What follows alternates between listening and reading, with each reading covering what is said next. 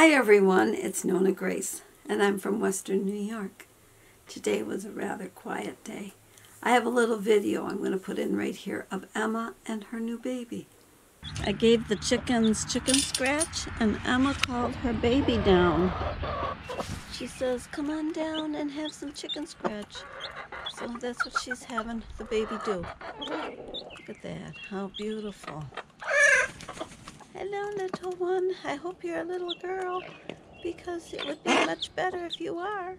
Can you believe she's already brought the baby down, and she just had the baby on Wednesday, I think it was, Wednesday or Thursday, somewhere in there. The baby was born. And if you were to get a chick from the farm store, they tell you to keep it up until it's fully feathered. Well, the mama has already got her baby out and about. She actually was in the main house with her main chicken run, the enclosed chicken run with the little baby too. So she's integrating it very well with the rest of the chickens, and they're all accepting. I did put a chicken in timeout, and I have another one that will be going in timeout when that one comes out. It's Little Lady's look-alike that's in there right now, and it's one of the dark brown ones has to go in. And Silver, she's not broody, but she sure does sit a lot. And she was up and about and moving around, but now she's back sitting. So I don't know what Silver's trying to do. And I don't know where Emma's going to sleep tonight, if she plans to bring the baby back up into the original little brooder house, or if she's going to try and have her go up into the other chicken house. The ladder is different in the other chicken house, and she'll have to jump quite a ways to get up unless she hops on Emma's back, which she has been doing, and Emma gets her close enough to the stairs and she can hop off of Emma and get up. They can always come down, but they not always can get up. I guess that is everything for today. I don't have anything else, I don't think. Oh, yeah, I do have something else. Don't go away. I was thinking about this, and I was listening to a couple videos on it about people that spend a lot of money at dollar stores.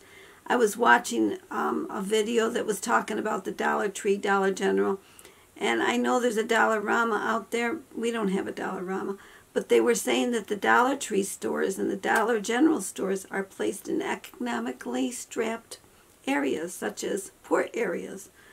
And our area is a very poor area, and people think nothing about spending $1 versus a lot more. And you'll find that your dollar, they were saying that your dollar is not necessarily the best buy. If you were to buy, say, they use the example of aluminum foil. If you were to buy aluminum foil at a dollar store, you got so many feet. But if you were to buy it at the big box stores, you would get, like, instead of 15 feet, you'd get like 18 feet, something like that, for the same dollar. So you would get more for your bang for your buck. And they're also increasing the food stuff that they carry in the dollar stores, because if you have to drive more than 10 to 12 miles to a grocery store, chances are you don't want to go. And so they're putting more and more food into the dollar stores. You still cannot buy fresh produce, but you can buy frozen and shelf. Highly processed. Yes, it is highly processed. But it saves you from taking a run to another store.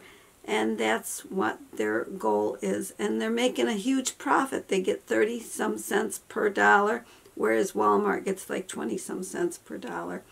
And so that's why they're making money. And they are fooling us for buying there. I've noticed a lot of people buy there. Have you ever kept track of what you're spending? It would be curious to know what you spend in a month, and then each month, and then a year. I'm still tracking what we're spending per month. I have forgotten to let you know, but I'm still doing it, and this month is a very expensive month because of insurances, and we did a little bit of extra spending. We had to buy a battery for the motorcycle, and we bought Bluetooth headset for the motorcycle, so that's a big expense right there. But otherwise, the actual cost of the month is not bad if you weren't to have all those extras that I've just mentioned. Well, I hope you have a great night, and I'll see you all tomorrow. Bye-bye.